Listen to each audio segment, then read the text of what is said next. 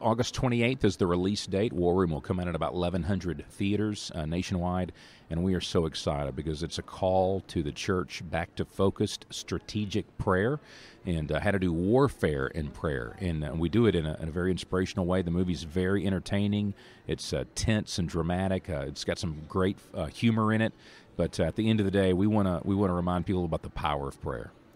And when we talk about the power of prayer, it just brings to mind the way that you guys approach the films that you make. You really, and I know that you guys say that before you do a movie, you basically go into prayer. You ask God, number one, if he would have you do another movie, and then he lays it out for you.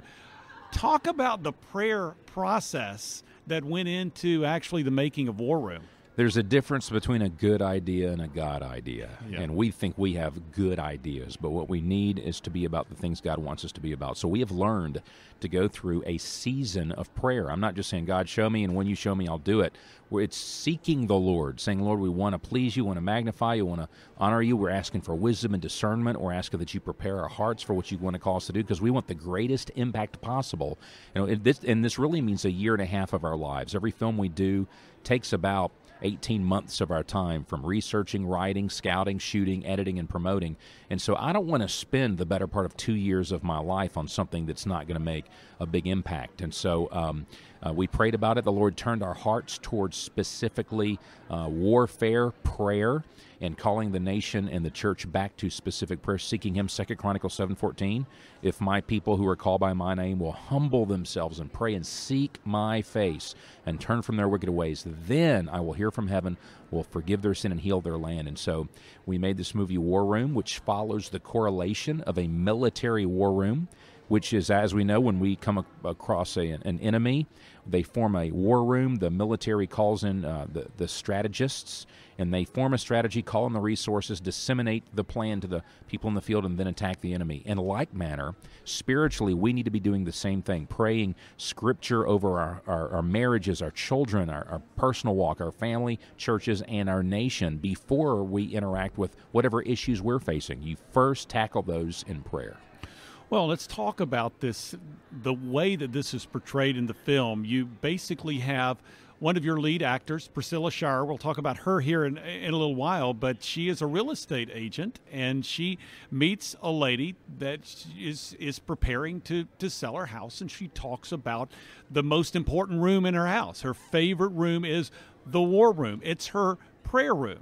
So how does war room praying differ from the type of prayer that all too often we find ourselves doing? Yeah, we tend to do convenient, comfortable prayers that are mostly selfish. We're asking God for protection, for blessing, for guidance. We want to have great jobs and healthy lives and all those sorts of things. And it's not terrible to pray for those things, but our first priority must be seeking God more than just seeking pleasures and comforts for ourselves. I was reminded of a great analogy of a locomotive train where the engine obviously is pulling everything else.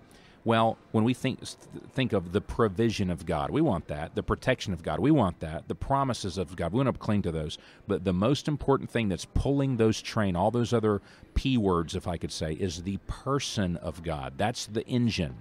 The person of God is what we seek first, and then all these things are added. We seek first the kingdom of God, and all these things are added. So when we seek after God, Jeremiah 29:13 says, if you seek me, you'll find me if you seek me with all your heart. The Lord wants us to seek him, to worship him, to honor him, and then all these other things come after that. So our priorities must be right. When we seek to honor God, what does that do to our worldview, to our perspectives of political correctness and everything else? It falls in line with what honors God. And that's what we want to get our church and our country back to. So the prayer room is what happens when we actively seek the Lord, not out of convenience, not out of comfort, but we spend time daily in our war room or a prayer room. It doesn't have to be a closet, by the way. It can be any place that you're not distracted. But we use a closet because Matthew 6, verse 6 says, when you pray, go into your inner room, shut the door. Your Father who sees what's done in secret will reward you. So God wants to be sought without distraction. We're already good at praying before meals when we're sick or corporately in our churches. Fine, but may we actively and passionately seek after God more than anything else. And when we do that type of work, the work of prayer, God will do incredible things.